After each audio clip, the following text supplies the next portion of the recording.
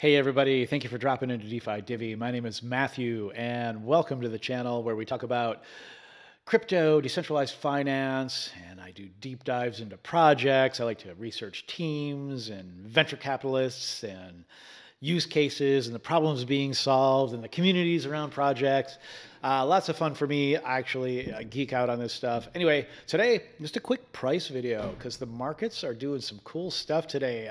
For those of us who've been holding, it's nice to see a lot of green coming in today. Okay, so the first one I want to talk about today is XRP because this one is having a really nice move, and this one has been suppressed for the entire bull market. I have a feeling this one's going to do really well if we are even in a bear market, which doesn't look like it now. But this one, I mean, I'm not a technical analyst, but if you look at this chart, like 217, here's 2017 when we had that crazy parabolic bull run that lasted, I think, about 6 weeks.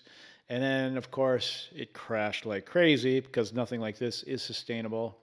And then, you know, over this 3 or 4 year period, like we got 2017, 2018, 2019, just a nice rounding support and rounding bottom all the way up to here. We remember that. And then the SEC scare. And then this just forms like this nice, I don't know, I guess it's a pennant.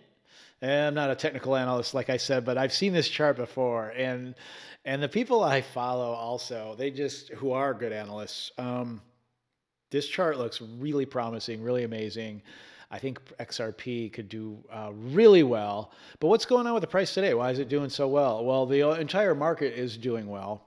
But there was a news piece that came across my feed that, to me, it sounds like the biggest banking news I've ever heard in relation to Ripple, because I've been in this project for a long time, probably since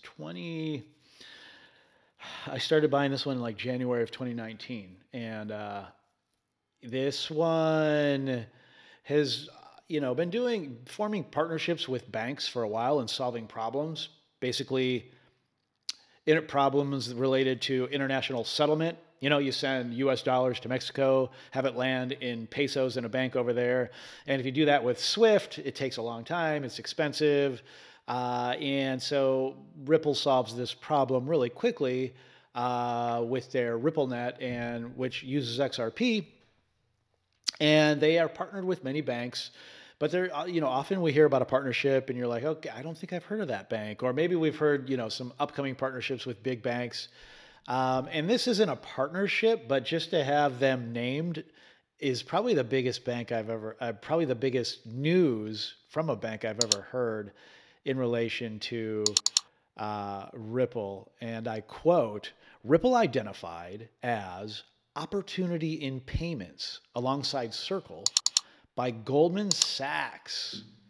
So Goldman Sachs, probably one of the biggest financial institutions in the world, is now identifying Ripple as a possible payment solution.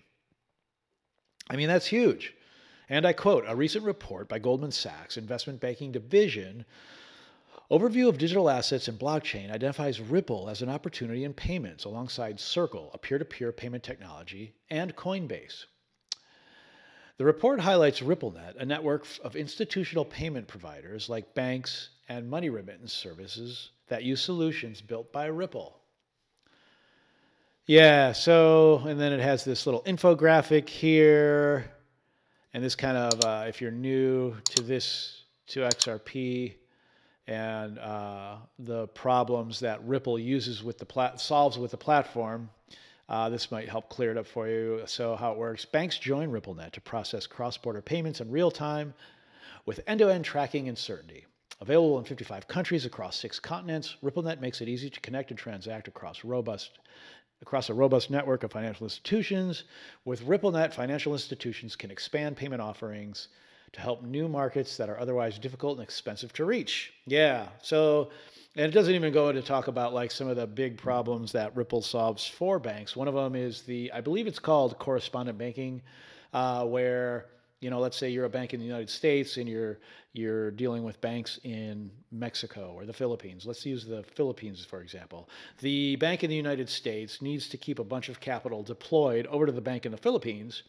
And likewise, the bank in the Philippines needs to keep a bunch of capital deployed at the bank in the United States so that they can do these international transfers, I believe through the SWIFT network. And so all that capital is locked up. And if they use RippleNet, that capital no longer has to be locked up because the settlement happens within 3 seconds. So powerful use case, powerful project. Where does that mean the price could go for XRP? I'm not a price guy. Based on pure past performance and what some of my favorite analysts are saying, we could see $7 to $13 XRP in the intermediate term. That was supposed to happen already if you're someone who believed in 4-year market cycle theory. But that's over because we're past 4 years now. So now if you're looking at extended market cycle theory, and you're also factoring in the price of Bitcoin, where's that going to go? Then it's possible XRP could go a lot higher than that. So I'm going to probably start unloading some of that at around maybe $6, $7, $8, $9 a little bit. Sell a little bit more around 10, 11, 12. That way I'll have taken some profits. I'll have more than broken even. And then I'm going to hold some. I'm going to hold some of this for like 10 years. I don't think this one's going anywhere. And I do know that XRP is probably the most hated crypto in crypto because it helps bankers get richer. At the end of the day, it does help bankers get richer. And I'm conflicted because I used to be a gold bug. And basically, the Bitcoiners, the Bitcoin maxis especially, Bitcoin is a much better gold. The tech is way better than gold. And the ideology of a gold bug or a Bitcoiner is that money should be free and not centrally controlled. And Bitcoin does that better than any technology. And Ripple is sort of helping the bankers who control everything get even richer. So I understand why it's the most hated crypto in crypto, but it is, I don't think it's going anywhere. I think my thesis is that the people who run the show, they're not going to lose power. That's my thesis. And that Bitcoin's still going to have its place the way gold does. But I don't see crypto displacing the entire financial world the way I'd say a gold bug or Bitcoin maxi does. But I have mad respect for them. I do love the ideology of the maxis.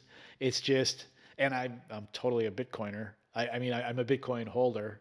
In fact, some of these smart coins are some of these, I should say, altcoins, smart coins. Some of these altcoins for me, they're just ways to further stack more Bitcoin at prices that are way better than what I would get if I was paying USD right now. So some of us speculators, we can, we can buy some of these altcoins and they go way up against Bitcoin in certain areas, in certain phases of the market cycle. And if we're smart enough to trade, then it's the equivalent of getting a Bitcoin for like $2,000 or $3,000 or $4,000 USD. So it's a game that's risky to play, but it's fun, and I like playing it. And so, yeah, a little bit of a rant there. I got a little random. It's the caffeine. It's kicking in. Okay, let's move on to the next one. I was happy to see the Songbird price moving up about 10% today. This is good because this project, some of us have been feeling frustrated. I haven't because I've been a developer and technology tech lead as well. And I know that technology takes a while to get right, and you have all kinds of problems, and you don't discover these problems until you're out there getting real world use often. I mean, you could talk about test-driven development and all that, but sometimes that's just not going to cover it all.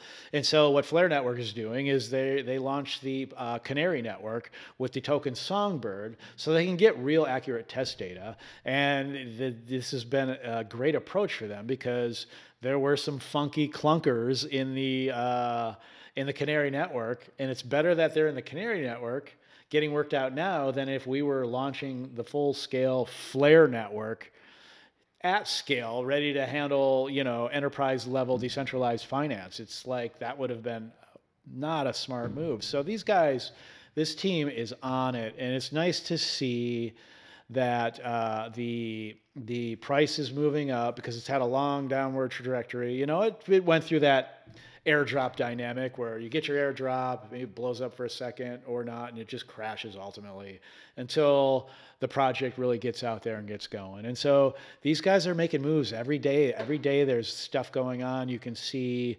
commits and merges happening in their GitLab repository. And this was in from Flare today on Twitter. And I quote, "The state connector is now live on Songbird. More information on what this means for the whole of blockchain tomorrow." Yeah, so this is going to probably be some great news because I believe the state connector is related to how easy it becomes to integrate other blockchains with Flare Network and Songbird, or Canary Network, I should say. So this is just more and more proof that these guys are moving forward. So I'm excited about that. There's some good DeFi opportunities, in my opinion, on Flare Network. It's just like there's so much power there. So I'm excited about that. And then finally, I'm really excited to see this one moving up, Aleph Zero. So if you haven't heard of Aleph Zero, I've done a deep dive on this. I'll leave the video at the end of this video. Here is another powerhouse project. Powerhouse team. This project you could use for so many use cases. And this is just about enterprise level at scale transactions. And it can be used for so many different use cases. And the team is epic. And so this thing has been, you know, I mean, this thing was down to under $1 like back in February. And now it's up over 100%. So, and I think that this one has a long way to go up. I don't know where. And unfortunately, there aren't enough. This project is so new, it's still not on enough analysts' radar. But it's going to get there because the Aleph Zero's got a passionate community behind it. And it's a real solid project with real solid fundamentals. So as the word continues to get out there, we're going to get more analysts into Aleph Zero, technical analysts, I should say, and then we'll probably get some good price predictions on it. But you know, if I was just to pull something out of thin air, $10 is probably a piece of cake, not too in the intermediate term, and 100, 200, I don't know. I really don't. I don't make price predictions, but it's exciting to see this one moving. I know a lot of people are really excited about this. So yeah, good stuff today. And the whole market's really blowing up. So hats off to all those strong hands that made it through January, February, and most of March. Because I mean, if you're able to hold through that, then you are in crypto, and you know this place. God, I've been in this. I don't even want to talk about it. But yeah, it's like this stuff's nothing to me. Like the last few months, I'm like, I'm not fazed by it at all. In fact, I was just kind of wishing I had more dry powder to pick some more up. I just didn't. But my bags are good, and I'm excited for what's coming this year. It could be an extended market cycle. We'll see what happens. It's starting to look like it. Like I've been saying on my videos, if you watched, I do not believe this is the bear market of crypto. Not yet. No way. And I could be wrong. And if it is, I'll just buy more this year because crypto. I'm pretty confident in it. I'm 100% confident in it. So that's it. I'm going to wrap this one up. This is definitely not financial advice. I am not a financial advisor. I am just a web developer, software developer, crypto investor. I love decentralized finance. That's one of my favorites. Just sitting here having some green tea and bringing you some content. So hopefully you can do your own research and jump into the space full force. All right? It'll change your life.